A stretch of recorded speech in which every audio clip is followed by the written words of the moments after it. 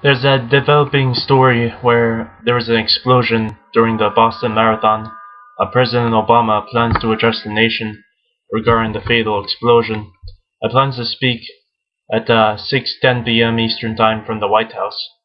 President Obama is in touch with Massachusetts officials regarding the fatal explosion in Boston and has directed his administration to provide whatever assistance is necessary to investigate and respond.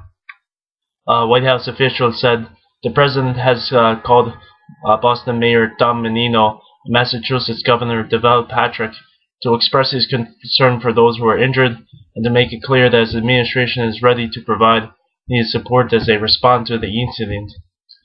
Obama was briefed by Homeland Security Advisor Lisa Monaco and other members of his senior staff Monday afternoon.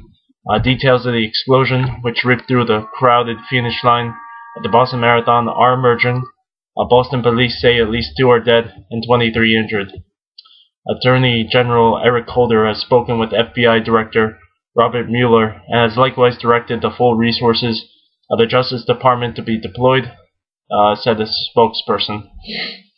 Vice President Biden, during a conference call on gun violence, also commented on the tragedy, saying, "I don't know any details of what caused it, who did it, but our prayers are with those people in Boston who suffered injury," Biden said.